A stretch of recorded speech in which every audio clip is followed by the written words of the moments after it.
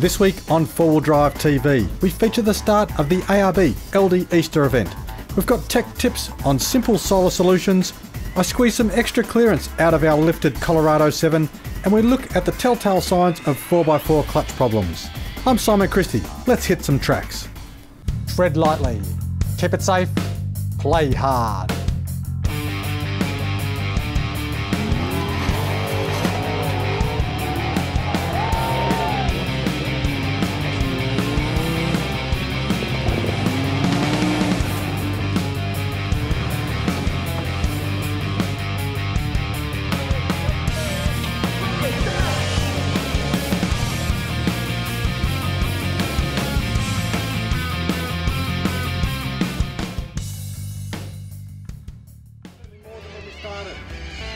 Stages overall for weekend. Highlighted and then going back to Nairobi. I'll tell you, and that's when you turn left and start winding your way across. There might be some scrubbing. That's a good photo. Shopaholic. Hi, I'm Matt Frost from ARB and welcome to the ARB Eldee Easter event. It's about the 10th time I've been to this particular station here up at Eldee, and it really is a magnificent location. From a geographical point of view, it's about 50 odd kilometres north of Broken Hill, so it's fairly easy to get here with a sealed road most of the way up here.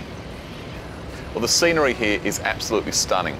We've got the barrier ranges here behind us, and then you look out onto the Mundi Plains. It really is a sensational location, and of course, that sort of terrain, particularly up in the hills, really does provide some outstanding opportunities for some great four-wheel driving. Okay, go forward and you've got to get your rear left wheel onto it, okay? And then sweep past the gate and stop onto the back of the car. Hi, David Brickhill from Kmart 4-Wheel Drive, and here we are once again at Eldee Station Family Event. This is the third year it's been running and it's been an absolute success once again. G'day, Andrew from DP Chip here. It's great to be out here at the Eldee Easter event. I wasn't able to get out here last year, and we're glad to be back here sponsoring and actually here physically. Hello and welcome to the ARB Eldee Easter event for 2013. Over the next 2 days, Simon Christie's planned out 15 or 16 events. We've got a good mixture from sand to a bit of water, up in the hills, out on the plain, out in a big flat, about 10,000 acre paddock, and around all the sheep yards like we've done the few years before. We're expecting around 30 competitors for this year. Grouse fun, awesome! I'm Wayne from HEMA. This is my first year at the Easter Eldee event. HEMA's sponsored the event now for the last 2 years. Looking forward to a fantastic family weekend here at Eldee Station. Now, there's been a number of off-road events staged throughout these hills over the years. I first came up here in 1999 to an off-road event, and the events traditionally over the years have got tougher and tougher, which unfortunately really means that a lot of people just can't compete. The thing that's unique about this particular challenge here at Eldee is the fact that the competition has really been set up for people with everyday stock standard four-wheel drive vehicles. And what that means is that basically anyone with a four-wheel drive, even with very limited driving skills, can come up here, compete and have a fantastic time. I reckon this is probably the first event I've ever been to where everybody, like the first place getter to the last place getter, left with a prize. Sound really clear through those glasses. The first fun event we ran for the stage was stage 1, the Light Force Blind Man's Run, and that was certainly some fun to be seen. I handed all the drivers a blocked off set of goggles. The driver just had to listen very carefully and trust their navigator. Some vehicles full of mum and dad and all the kids, some a couple of mates, all sorts of mixes there. And were there some screams and some shouts and some listens to me, lots of hand signals, but in the end no vehicles got damaged.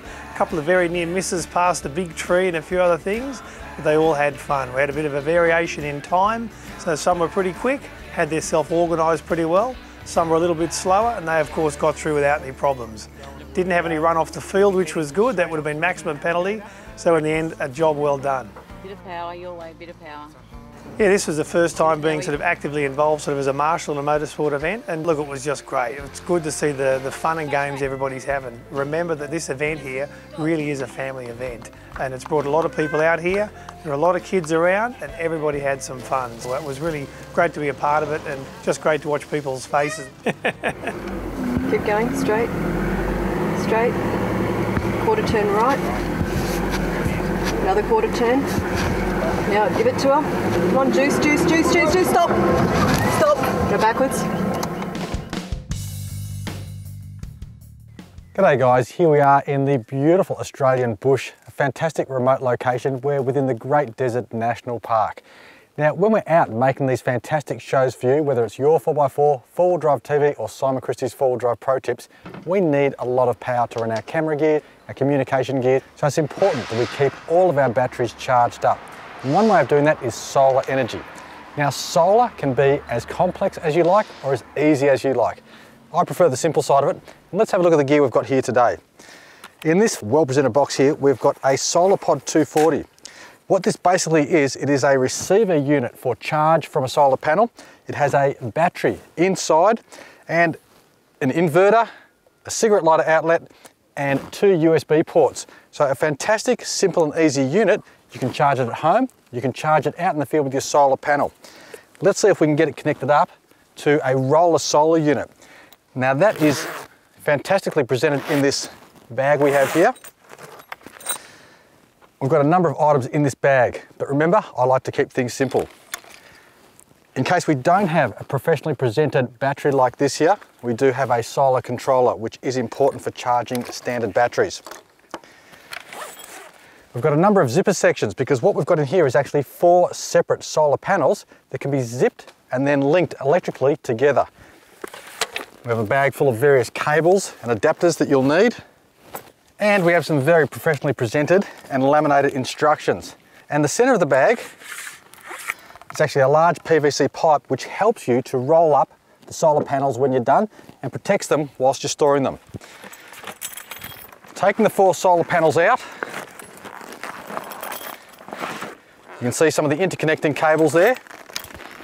And they also help to get the panels securely rolled up when they're in storage. Quite simply unplug them. You've got that strap there to unhook, and it's an easy case of rolling out the panels carefully.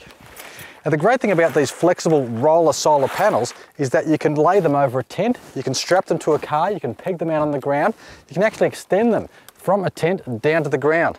You want to get them ample sunlight, and because you've got 4 panels that you can link, they're very adaptive and easy to use.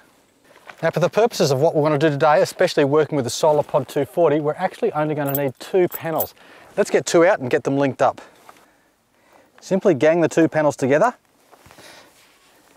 And to create the circuit, we'll use one of the wire adapters, and that will then plug directly into our SolarPod 240.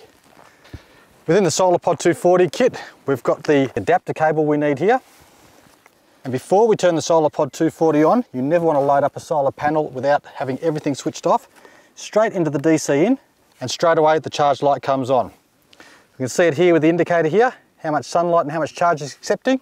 And whilst we did charge this previously at home, it's got full power. That will continue to charge whilst we use the SolarPod 240 for charging our batteries.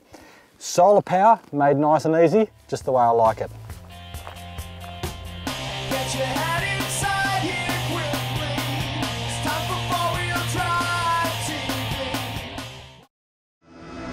Holden's toughest 4x4 ever has arrived. Introducing the all-new Holden Colorado 7. It comes with 7 seats as standard and it's loaded with serious off-road grunt. You'll get 3-ton towing and the awesome 470 Newton-metre Duramax diesel engine, plus an impressive wading depth and hill descent control, all for the hardcore adventurer. The all-new Holden Colorado 7 is here. Take it off-road at your Holden dealer today. Finally, the driving light you've always wanted is here, boasting a class-leading freeform reflector and a super tough polycarbonate lens and ABS housing. The all-new Nava Ultimate 225 is a revolutionary driving light, available in halogen, halogen blue and HID, in both spread and pencil beams, and supplied complete with a plug-and-play wiring harness and polycarbonate lens protectors. These Aussie Outback Tough Lights outshine the competition. Visit nava.com.au for more information and make the switch to the brightest lights in town. Total recovery and extraction device, Tread. Whether it's sand, mud, snow, rocks or any tough terrain, Tread is the ultimate all-in-one recovery device. Designed and manufactured in Australia for rugged performance, Tread will let you explore with confidence. Available in a variety of colours and 2 easy-to-use sizes, Tread is the true Aussie traction board you've been waiting for. For more information, visit meanmother.com.au.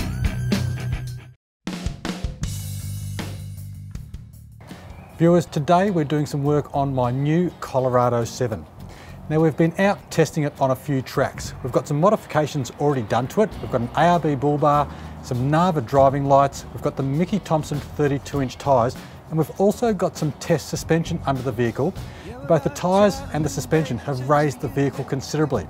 Now from the factory, this LTZ model comes with 231mm of ground clearance, and comparing that to another four-wheel drive, the latest Prado has 220mm, so it's not bad for clearance from factory. Now a bull bar up front certainly gives us a better approach angle, and a Kmart rear bar on the back will give us a better departure angle.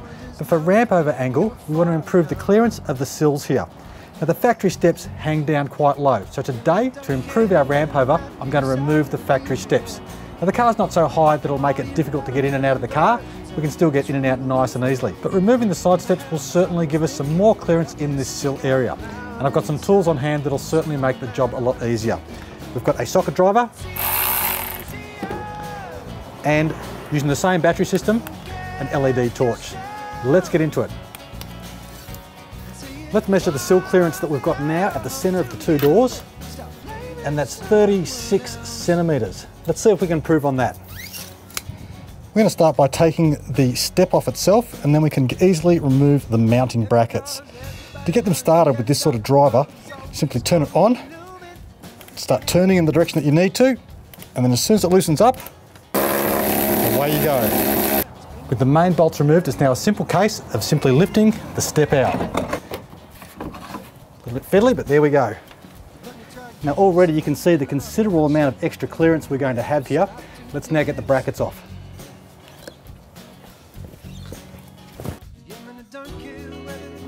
Remember to watch out for dust in your eyes when you're working under any car. Those four-wheel drives are covered in mud, especially underneath.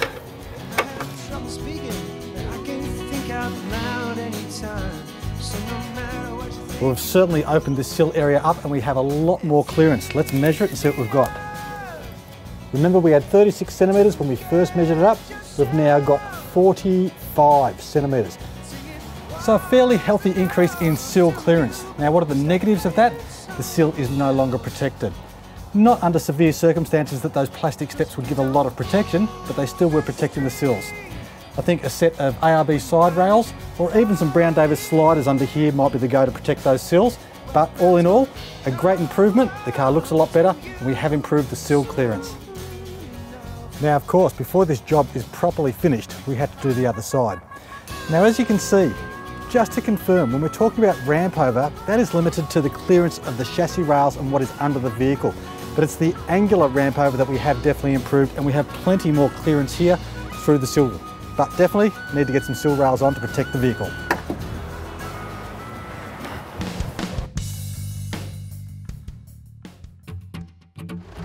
Three, two, one, go. The great thing about this event is we get to participate in some of the events. The first event I participated in over the weekend was the Voyager Creek Carver. In that event we had a series of poles creating a slalom course in the creek. It's quite hilarious. Is that a world record? Some wanted to just be straight out the gate and try to rush the course. Others took the slow and steady approach and had a lot of fun along the way. The way Simon and Denny set the course, they made it a bit difficult by the spacing between the slalom posts. In some cases, couldn't get straight around the post, you had to reverse, even do a three-point turn just to get around some of the posts. The way the events are run on the Saturday mornings, the teams are split up into groups. As each group completes each stage, they then move on to the next stage. This keeps a constant flow of vehicles into our stage. This minimises the waiting time for the competitors and maximises their driving time. But my wife and me this weekend, it's a great family event and we thoroughly enjoyed running the Voyager Creek Carver stage.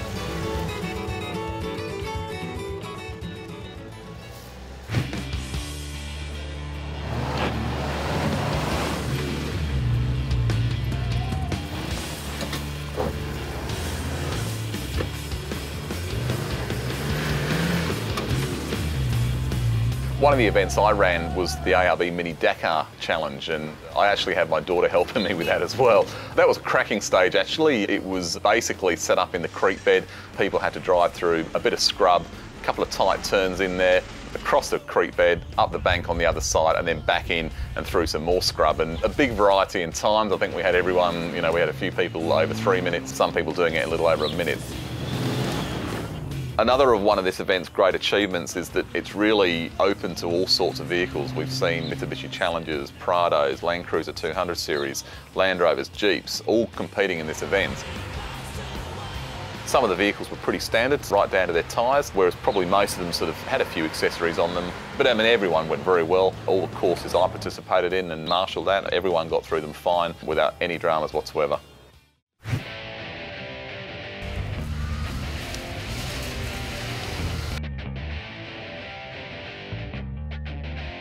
This morning we're running the Kmart Paddy Melon Challenge down here in the creek bed, and once again Simon and the boys have set out an amazing course for the competitors. This time the driver's actually getting more involved and he's actually got to grab a paddy melon as well. Last year we had pregnant ladies hanging out a car. This year those people are back again and the kids are safely strapped in the back of their vehicle having an exciting time around the Paddy Melon Challenge. This year we also had a tyre off in the Paddy Melon Challenge. All the action was happening. We even had a bogging as well, but we did a quick recovery and we're back on course for a fantastic day. This year at the Paddy Melon Challenge we had 3 actual targets that people had to get on top of. So there was the high ones, the low ones, the drivers had to remove one as well. And then we had the exciting finish at the end where they had to stop through the gate there and try and get those paddy melons in.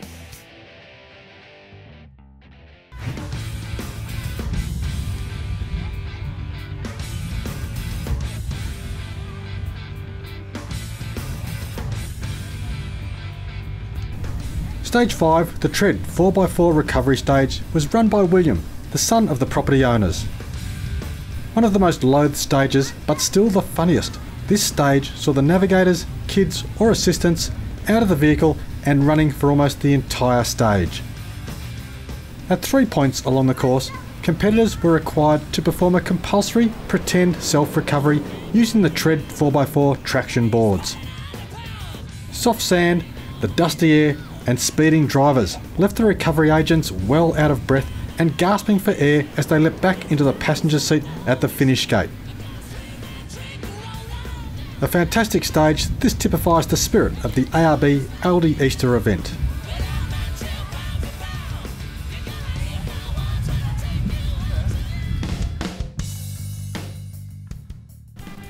Well, there's 3 things to be checking with a clutch. Probably it first comes down to how does the pedal feel. If the pedal is taking up very, very quickly just short off the floor, it may need some adjustment. Again, probably let your expert mechanic have a look at that. Simple one with the adjustment is also when you let the foot off. If the clutch takes up right at the last bit, that's probably a bit of a sign that it's got not much clamp loading left. So it might even be slipping. Second point would be probably actually slippage. So if you're driving along up a hill and you accelerate sort of hard in 4th or a 5th gear, if you notice the tacho is sort of accelerating up, maybe a little bit like an automatic, and the speedo's not actually picking up, you've definitely got the clutch slipping. So it's probably time to go and see your mechanic at that point, because that's getting already dangerous. Third point is noise. If you're depressing the pedal or you're releasing the pedal, you hear some sort of an unusual noise. It may be the clutch release bearing or something even within the clutch itself. So again, there's some signs to get your mechanic to have a look at, because you do need a little bit of skill to diagnose it. While we're talking about clutches, I've just installed a new 4-terrain clutch in my Nissan Patrol. We came back from the Simpson Desert. It had been slipping a little bit, I think, just towards the end on the Simpson Desert. But this latest trip, it's been great. It's sort of based on a racing clutch. It's segmented on one side and a full plate on the other. The pedal feel is actually quite amazing. It really does come down to good design. It's extremely light, but when it bites in, it really takes up. It takes up smooth, but very, very firm. So they're a great clutch to think about.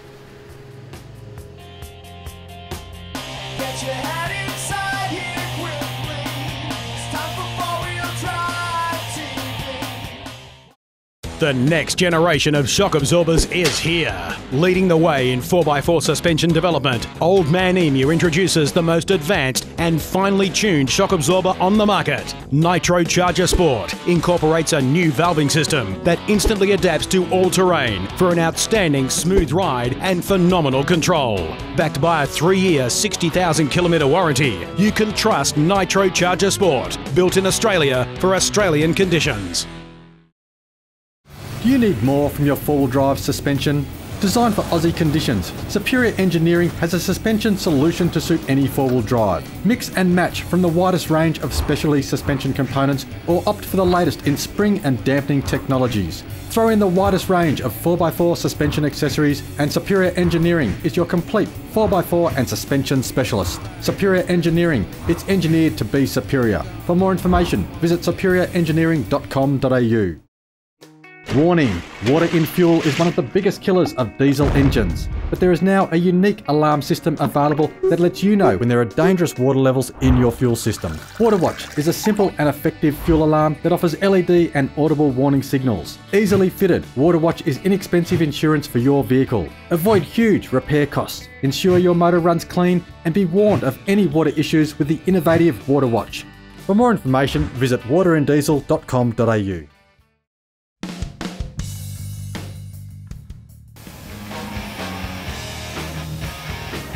Hi, my name's Ash and this is my rig. That's 2011 Volkswagen Amarok trendline. List of mods we've done to it are ARB, bar, winch, canopy, a few other mods. Brown Davis have been very good in giving me a fuel tank and underguards for it, and they're fantastic. List of mods we want to do, probably a Kmart rear bar, and after this great weekend at Eldee here, we'll probably end up doing that and going and seeing them fairly shortly. We love it. We use the vehicle up at Tullarook, Newgie, and up in the Victorian High Country. I'm also a hunter and we do a lot of hunting up past Carnago, and we go after some deer sometimes too. Trips we want to do in the future, we're going to do Corner Country in September this year, and then we hope to do Simpson Desert and probably the Flinders Ranges early next year.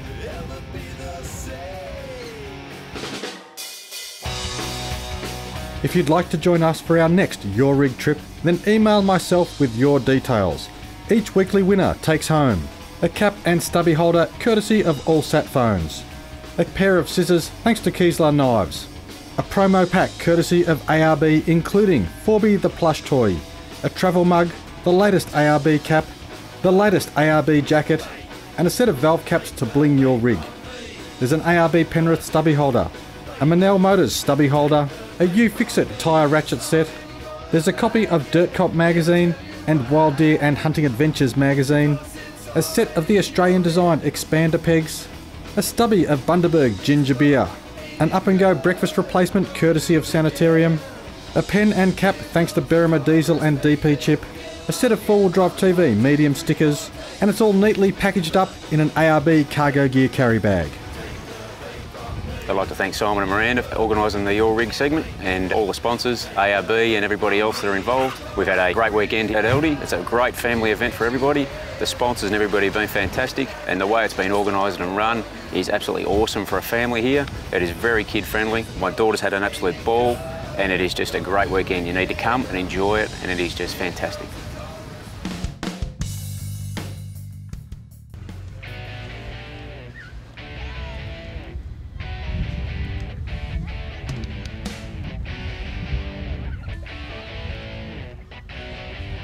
Special Stage 6 was run by the property owner himself, Stephen Schmidt, and was the Donaldson back and forth. Another specialty stage set by myself with more than one twist and a new stage for 2013. This seemingly easy run up and down a bunted section of the creek saw teams selecting reverse in a series of tightly set angled boxes in order to back through gates and proceed forward. A 2-point turn within bunted boxes at the furthest most point of the course had the teams pointing in the opposite direction and retracing the same course back to the start-finish box. Stage 6 was the final stage for Saturday morning, and once completed, competitors were able to head back for a quick lunch before starting the Saturday afternoon stages.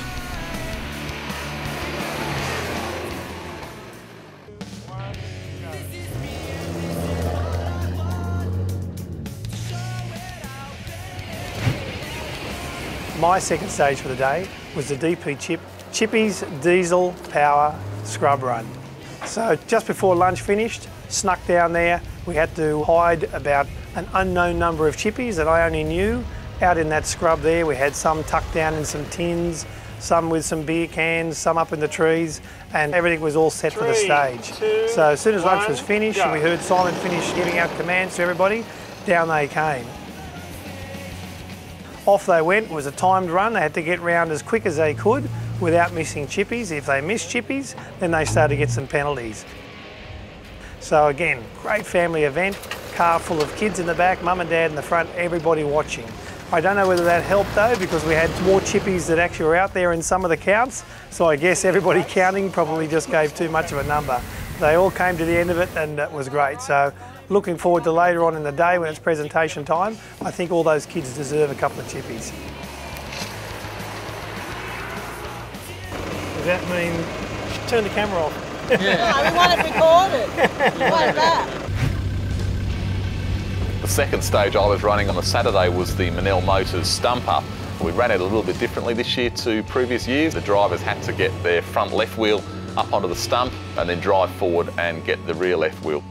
One of the most important driving characteristics of four-wheel driving is knowing exactly where your wheels are. It's one of those things that takes a while to master, and it's quite fun actually watching people.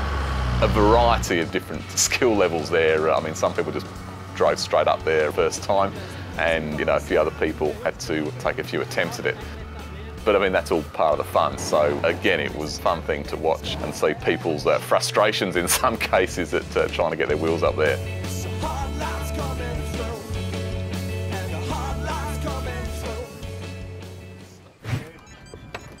The 360 gearbox and diffs mechanical challenge was probably one of our longest challenges, but people had to assemble a gearbox and the parts were already laid out for them on the table. There was times ranging from 6 minutes to the winner who actually did it in 1 minute and 50 seconds through sheer teamwork and just working together and good communication skills. Fantastic little challenge, and another new challenge here at the Eldee Easter event. Good little challenge, having to use some spanners and some hand wrenches. The best part was the mechanics that thought they would do it in no time. They were some of the longest people that took their while. But it was overall a fantastic little episode and a great stage for the 360 gearbox challenge.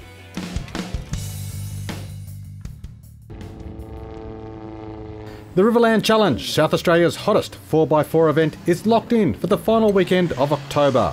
For an amazing weekend of camping, socialising and 4x4 motorsport action, don't miss the high-flying Riverland 4x4 Challenge October 26th and 27th at the Loveday 4x4 Adventure Park near Barmera in South Australia.